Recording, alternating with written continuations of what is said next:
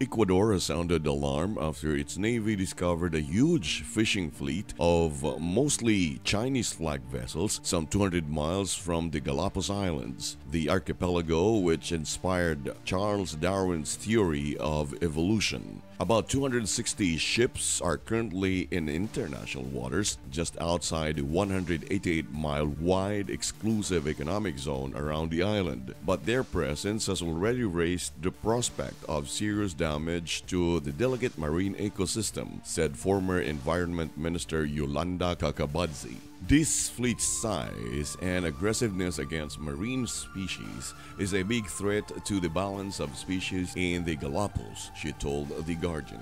Kakabadse and an ex-mayor of Quito, Roque Sevilla, were on Monday put in charge of designing a protection strategy for the islands, which lie 563 miles west of the South American mainland. Chinese fishing vessels come every year to the seas around the Galápagos, which were declared a UNESCO World Heritage Site in 1978.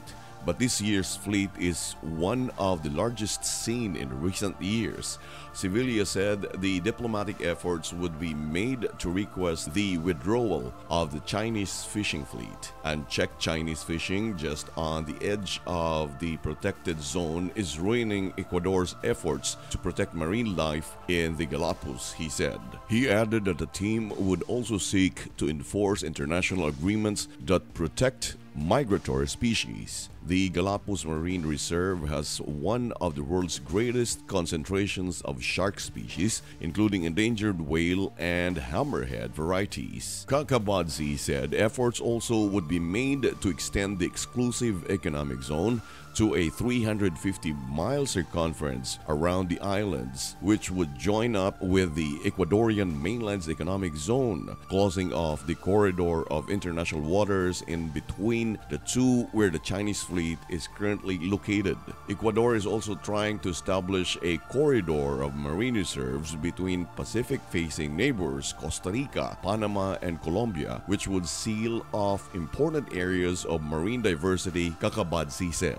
Ecuador's President Lenin Moreno described the archipelago as one of the richest fishing areas and a seedbed of life for the entire planet in a message on Twitter over the weekend. The Galápagos Islands are renowned for their unique plants and wildlife. UNESCO described the archipelago, visited by 250,000 tourists every year, as a living museum of a showcase for evolution. The Ecuadorian Navy has been monitoring the fishing fleet since it was spotted last week, according to the country's defense minister Oswaldo Harin.